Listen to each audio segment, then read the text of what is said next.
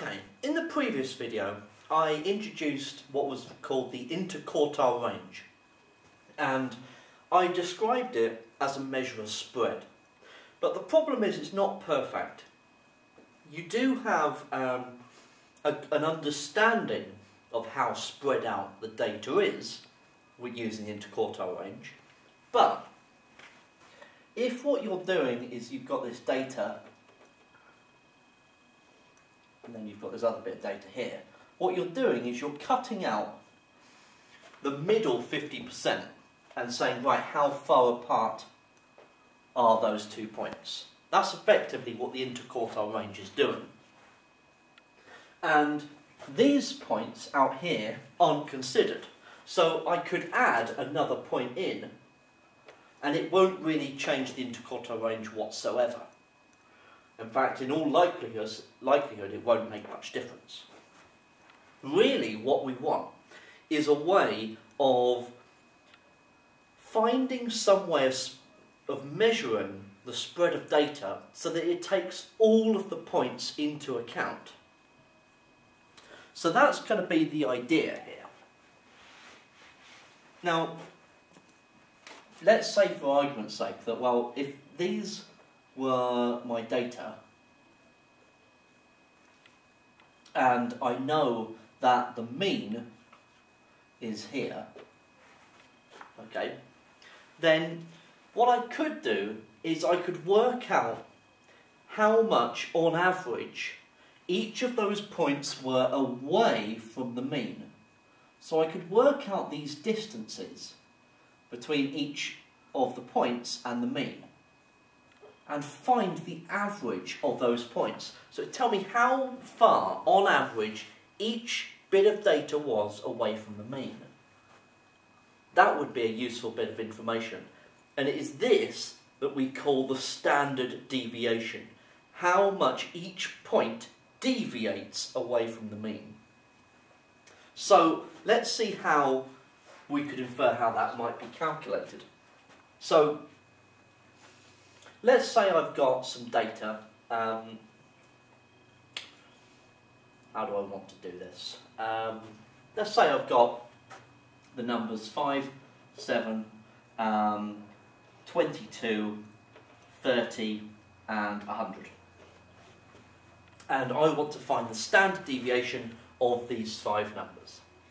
So the first thing that we've done is we found the mean. Okay, so I'm going to need the mean of these 5 numbers. So x bar is going to be 5 plus 7 plus 22 plus 30 plus 100, and then I'm going to divide that by 5, how many there are. Okay, so let's do that first. 5 plus 7 plus 22 plus 30 plus 100, then divide that by 5, and we get 32.8. Okay, so we've got our mean. So now what I want to do is I want to find how far each of the points are away from the mean. So if these are my x's,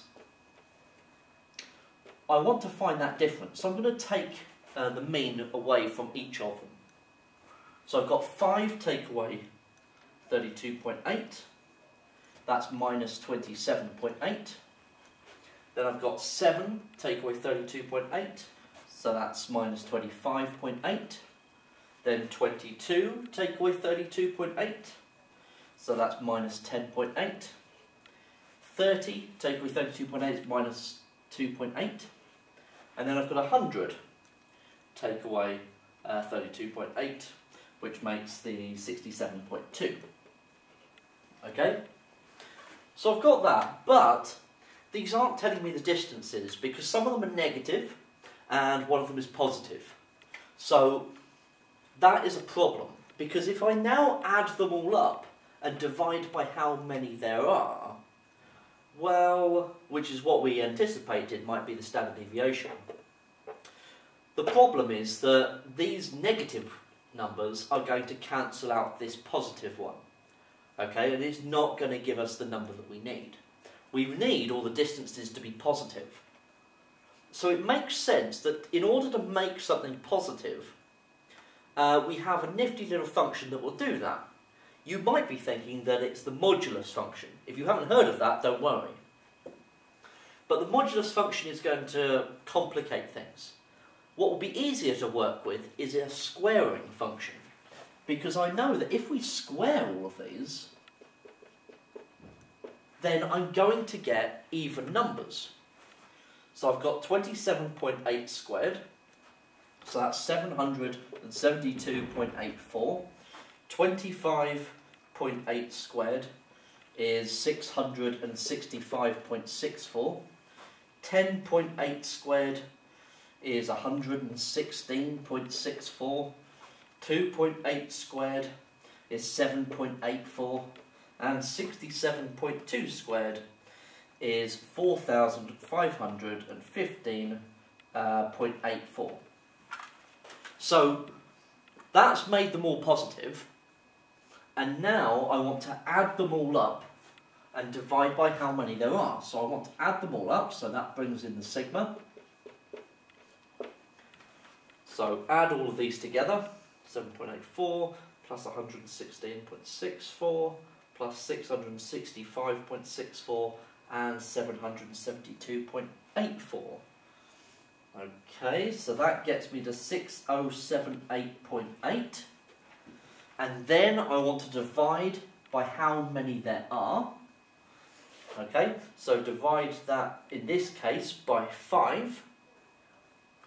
So 6078.8 divided by 5, because there's 5 numbers, is 1215.76. However, now, what we have here is that this number clearly isn't showing us, on average, how far is each point away from the mean. Because clearly 22 is not, or any of these numbers, are nowhere near in the thousands away from the mean. So it doesn't make much sense. However, what we want to do is, because we squared it in this stage, we eventually want to square root it. So what we call this, without the square root, is the variance. Okay? That is the variance. And the symbol that we use is a lowercase sigma. And we write it as sigma squared for the variance. So if you want the standard deviation, then we need to square root our answer.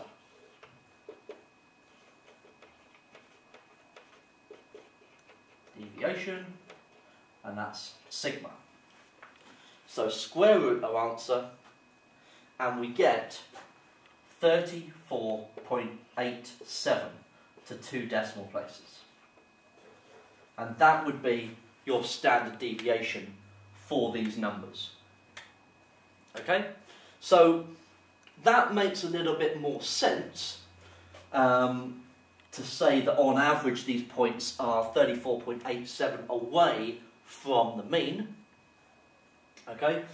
That's how we can calculate it by hand, but obviously for a great many numbers this is going to become really unwieldy. And so in the next bit I'm going to show you how to do it on a calculator, on the TI-82. So we've just gone through a long calculation in order to find the standard deviation of these 5 numbers. I'm going to show you how easy it is to do on the calculator, and really that's what you need this calculator for, in order to get around these quite complex calculations. So what we're first going to do is go to Stat. Oh, turn the thing on first. Yep, clear that. So Stat, then go to Edit. Now I've already got information in my list, so if I press clear and then down, it should clear each of the lists quickly. So I'm just going to type these 5 numbers into list 1. So 5, 7, 22, 30 and 100. Okay? Then we're going to want to go to Stat again, go to Calc, and our favourite one variable stats. Then you're going to want to find L1, which is just above the 1, so second button, L1, because that's the list that we wrote our 5 numbers into. Press enter, And what you'll find is that as part of this information, you will see sigma to be 34.86775014. So this is the calculation of the standard deviation that we were looking for. If you wanted the variance, you'd be able to square that number, and that would be your variance. But for the standard deviation, it's the sigma x here.